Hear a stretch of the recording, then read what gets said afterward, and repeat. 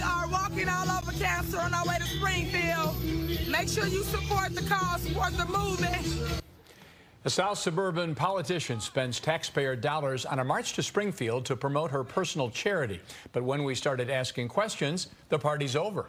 Fox 32 and the Illinois Answers Project, part of the Better Government Association, are investigating the charitable foundation of Tiffany Henyard, who is on 2 public payrolls as Dolton mayor and Thornship Township supervisor. What we found is raising serious questions about the use of taxpayers' dollars, employees, and equipment. Fox 32's Dane Placco investigates where all that money is going. Nobody knows something. Nobody knows nothing. Tiffany Henyard certainly isn't shy about attracting attention. Here she is starting a Dolton Village board meeting dressed like the Wesley Snipes character in the movie New Jack City, later punctuating her political points with the help of her own DJ. Every single resident. Pay me what you owe me. Thank you, DJ. Henyard's picture and name adorn virtually every public posting, both from Dolton, where as mayor she makes $46,000 a year, and in Thornton Township, where as the elected supervisor she collects more than $200,000 a year.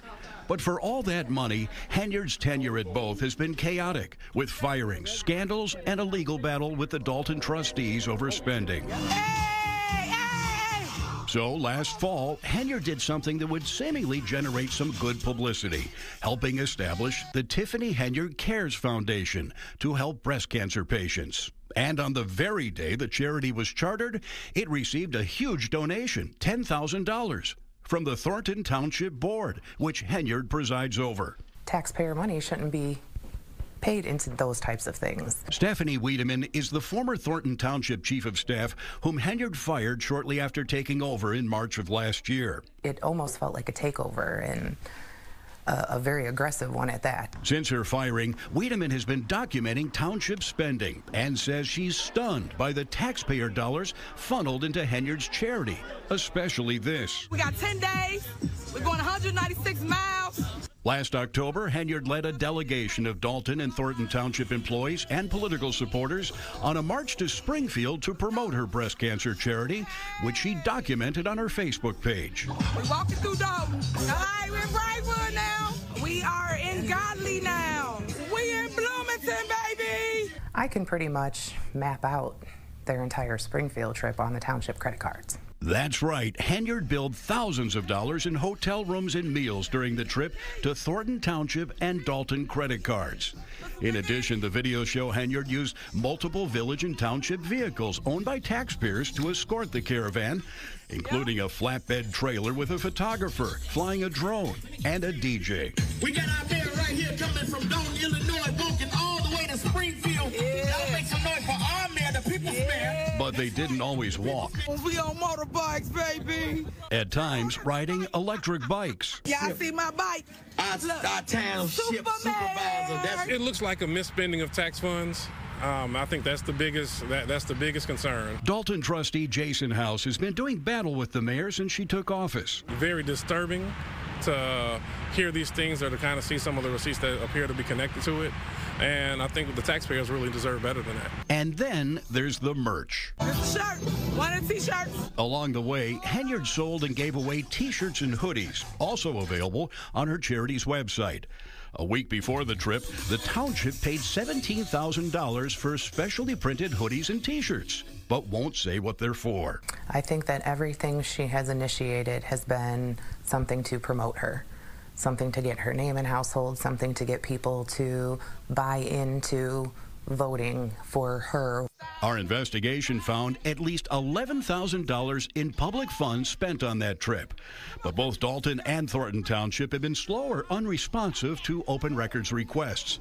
So what was the purpose of the 10-day march to Springfield? I have created a bill which we're going to speak before the Revenue Committee to give everybody $5,000 on their income tax when they file if you are suffering from cancer. A noble goal, except the Revenue Committee wasn't meeting when the group arrived in Springfield.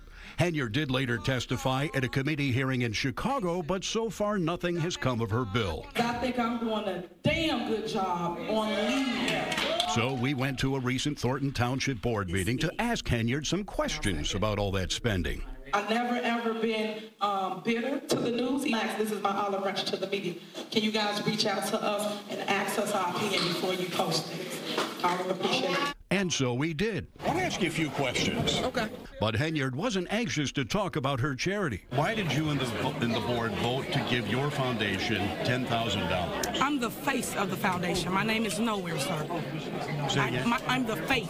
You're the face. What was the purpose of going to Springfield? Thank you, guys. Hey, she doesn't have any more comments, guys. We're going to talk. She doesn't have any more comments. Thanks, guys. That's Keith Freeman, whom Henyard hired at both Dolton and Thornton Township and was part of her Springfield walk. Look at Keith, baby!